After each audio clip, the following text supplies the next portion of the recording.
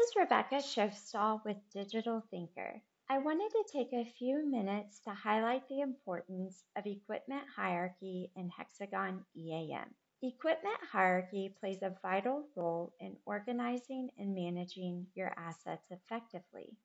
Let's review a few reasons why. The first is visibility and equipment identification. For example, I am showing the equipment structure for a small office.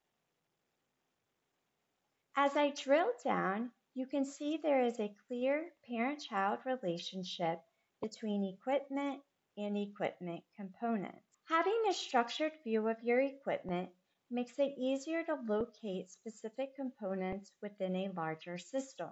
Now, it's important to pause to mention there are three types of equipment in HxGN EAM that can be incorporated in your equipment hierarchy: systems, positions, and assets. Locations help to locate the various equipment. If this was a factory, my highest record would be my factory system. Then perhaps subsystems for assembly line A and B. Beneath each assembly line would be the individual asset. And the great thing is if an asset is relocated, you can easily update the equipment hierarchy on the Structure tab.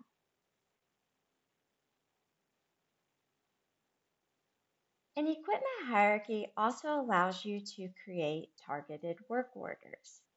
Perhaps an entire room or assembly line needs to be inspected. A work order could be created for the parent system, whereas if a sink or conveyor belt requires attention, a work order could be created for a single piece of equipment.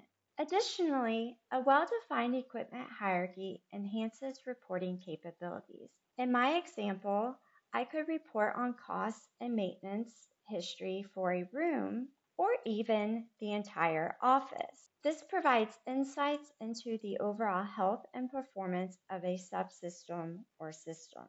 On a final note, a detailed equipment hierarchy helps to isolate faults and failures to specific components, facilitating quicker diagnostics and repair. If this were an assembly line, the equipment hierarchy could help identify the root cause of a breakdown, as the issue could be traced from the child asset to its impact on the parent system, or even from the assembly line down to a specific sensor or automated screwdriver. Now, these are just a few examples why equipment hierarchy is important in HxGN EAM.